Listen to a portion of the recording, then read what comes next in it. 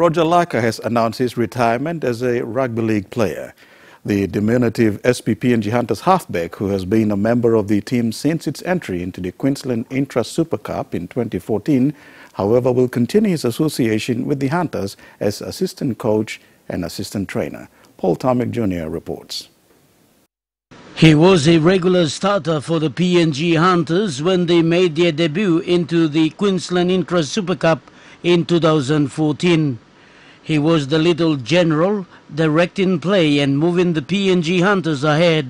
Now at the start of the Hunters' third year in the second-tier NRL competition in Australia, the former Angamiok star Roger Laka has decided to call it a day. I think decision, tough decision, but we feel also we got plenty of young players and coming boys come on top. So in a good luck where the pass space also we feel also to give space. Na me I'm much involved in management, at least passing on the skills called young boys now.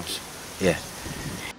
Respected coach Michael Marum knows Laka's value to the Hunters and has appointed him to be his assistant and also help-out trainer Solomon Kuluniasi. He retired 2015, so he's now taking up a role as an assistant trainer coach, and yeah, so he's one of our better players and he understands the game a bit more. So yeah, so it's good to see him starting off on that career. Yeah.